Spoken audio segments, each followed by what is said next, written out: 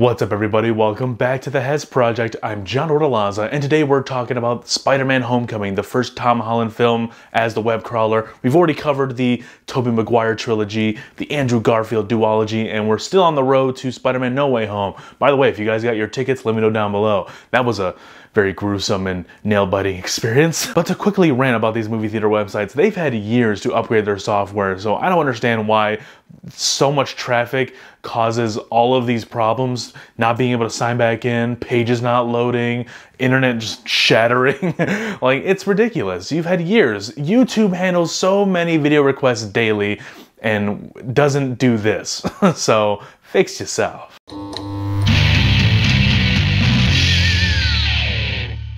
We're talking Spider-Man Homecoming, the first film starring Tom Holland. It's not his first appearance as the character. He did first appear in Captain America Civil War the year prior, and then he got his own solo film the next year. This film, I do enjoy. I really enjoy. It is a fun time. I don't want to be the one who ranks the movies because I know you're going to complain that it doesn't align with your rankings. All I can tell you is that Spider-Man 3 and The Amazing Spider-Man 2 are the bottom two. Don't ask me which one is above the other. Tom Holland is probably my favorite Spider-Man of the three. For this one reason, he embodies the character of Peter Parker and Spider-Man and meshes those two worlds and characters together better than I've seen Tobey and Andrew do. And that's not to say that they did it in a poor way. You can clearly go watch my opinion about how I feel about their Peter Parkers, or Pete in Andrew's case in the first film, because he's very much a departure of what Peter Parker is known for. But this film really does embody that childlike nature of Peter Parker better than the other films ever could. Those Sam Raimi films feel like the Superman of Spider-Man. You know what I mean? They feel so dramatic and suspenseful. It doesn't feel like Tobey Maguire could have been that Spider-Man from the comics. It doesn't feel like he could have been that super quirky guy. Of course, he made quirky remarks here and there, but I'm not saying I want him to just say quirky, funny things for the hell of it, but it just comes across as more genuine for a high school character when Tom Holland's on screen. It really does. Moving on to Pete's friends, MJ and Ned in this film, they feel like they are high school students. They embody that high school vibe. They look very young too. They're definitely in their mid-20s for sure, but I mean, so were Andrew and Tobey. They were 27 in both their first films, and they definitely stood out. There was a quality about them, the quality that they still have, that they reached full-on adulthood to me. Like, their faces and their bodies, they just look like adults to me, and they always have. But Tom's got a baby face, dude. He really does. I even mentioned this way back in the year when I reviewed his film Cherry, the film directed by the Russo brothers. Unfortunately. And that was supposed to be Tom Holland's, breakout role as this adult character trying to be taken more seriously, but man, all I just saw was this high school kid. He has the reverse effect of Tobey, I think. Tobey looks like an adult. But then you got the one guy on the subway train in Spider-Man 2 who sees Peter with the mask off and he says, he's just a kid. No older than my son. Stop lying! The dude's like 5 years younger than you. What I like about the Spider-Man films is that none of them really reboot any of the villains off rip and just make them like the villain again. We do get New Goblin in Spider-Man 3, but that was part of the story. That was Harry. And we did get Dane DeHoblin, but that he wasn't the main villain. It was Electro for that film, and we'd never seen Electro at that point before. Homecoming introduces Vulture, played by Michael Keaton, and we've never seen Vulture before on the big screen, so that's a big plus right there. Also, you got Michael Keaton, someone who's a really good actor. You can't forget about that. He played Batman in 1989 and then Batman Returns. Really good. He's got some pedigree and he's no stranger to the comic book world. So it was a welcoming addition to the Spider-Man movies and the Marvel Cinematic Universe to have Michael Keaton in that world and playing around with those characters. He's just so menacing, dude. I would put him up there with William Dafoe's Green Goblin. In my honest opinion, I think he's just that damn good. Especially in that whole sequence where Pete finds out that this dude, Adrian Toomes, that's his name, he's the father of the girl he's taking to prom. So he knocks on her door, finds out it's him, and it's just this whole awkward exchange. Like, Pete does not know what to do. And Adrian hasn't figured out that Pete is Spider-Man yet. So it's just such a fun, awkward scenario. I loved how it played out throughout the entire sequence. Adrian offers to drive his daughter and Pete to the prom, and he's asking Pete all these questions in the car. Peter's just sweating, dude, doesn't know what to do. He's like, oh my God, he's the bad guy. I gotta stop him. He had previously caught Adrian as the bad guy involved with all these, you know, very wacky guns being given out to random people. Like, he's got so much tech that he found and created himself based off of, you know, old Stark tech and Chitauri tech left from the Battle of New York. Really cool tie-ins to the previous films and lore that the MCU has set up. I really did appreciate that. I just love everything about this scene where Adrian is slowly figuring out and piecing together that Peter is Spider-Man. His daughter's talking to Peter in the backseat and she says, oh, you were at my party, but you left. You always leave, just like in Washington where you left. And she mentions these two moments where Spider-Man was active at those exact times, and he's just like, oh, okay. And then a red traffic light emits all over his face. It was just a really cool detail to implement inside the cinematography rather than just overcomplicating the dialogue. And right when his daughter leaves, says, I want to have a word with Pete, turns around with a gun and says, so you're Spider-Man, huh? Like, you figured it out. We saw you figure it out. He didn't have to say that. He just pulls out the gun and he says, does she know?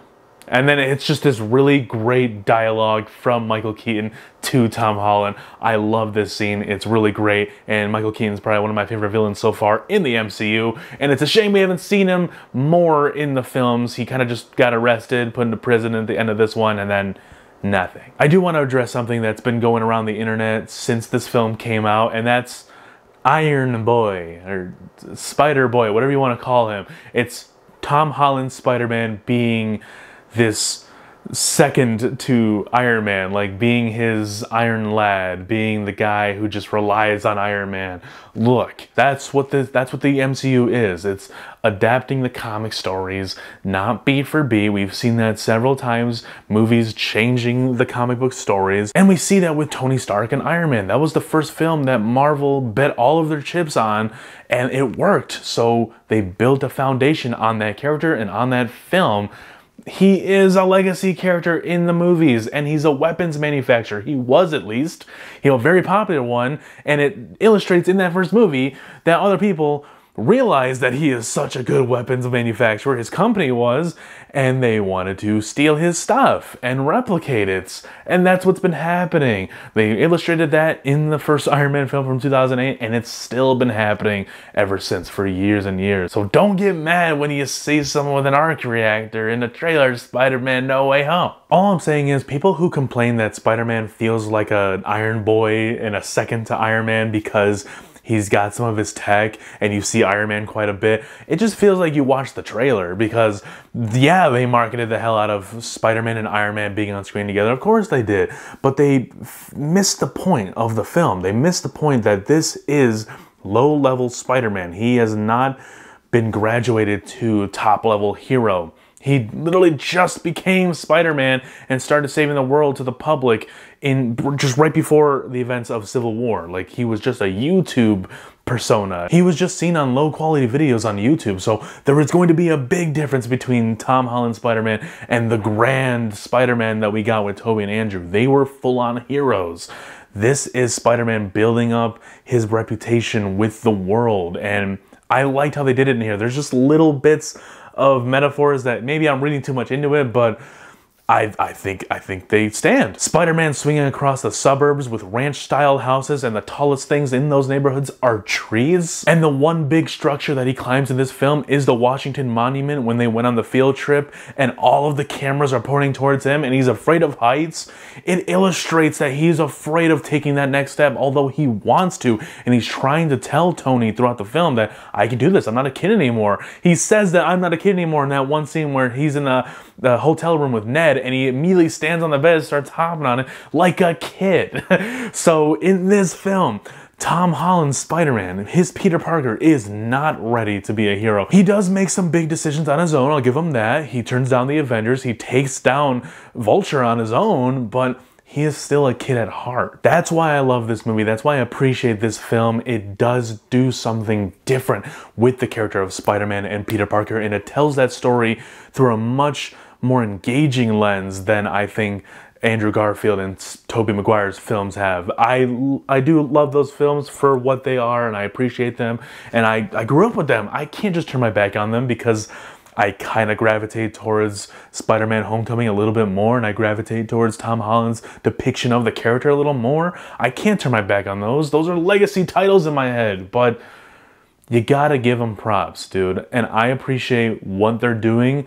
And as long as it's leading in the direction where I think, you know, once we start to see him move away from swinging in the suburbs to the big skyscrapers that we see Tobey and Andrew swinging in, then I think that ideal of Tom Holland Spider-Man being a big player and doesn't need a father figure like Iron Man or Doctor Strange like we're gonna see in Spider-Man No Way Home, I think we're finally going to adjust and we're going to accept Tom Holland as our new Spider-Man. We still have, I have, but a lot of people, the people who are complaining, I think they'll turn their heads on it as well. Quick shouts real quick. Visual effects are great. There are some little shots that I'm just, you know, like it's MCU. They have a certain style to them, and it can appeal and it can work 100% of the time, or it can work 90% of the time. I think Michael Giacchino's score, I believe I said his name right, I apologize if I didn't, but his score is great. I've come to really appreciate Michael Giacchino's scores in films. I think he did some of the Planet of the Apes, which I love those films. We can talk about those at some point in the future, but I love the theme of this film, and it really does encapsulate that vibe that Tom Holland has, something that we just got hints of with Tobey and Andrew. So guys, that is my review for Spider-Man Homecoming from 2017. Let me know down below, have you seen the film, and what did you think about it? Where do you put it between all the other Spider-Man films, comparing it just to the first Tobey and Andrew films? Let me know down below what's your favorite. Leave a like and subscribe to the channel if you're new. Stick around because I'm going to be reviewing Spider-Man Far From Home next week, and then No Way Home is the week after. Spoiler talks. There's a lot of content coming to the channel, a lot of Spidey content, and there's always more to come.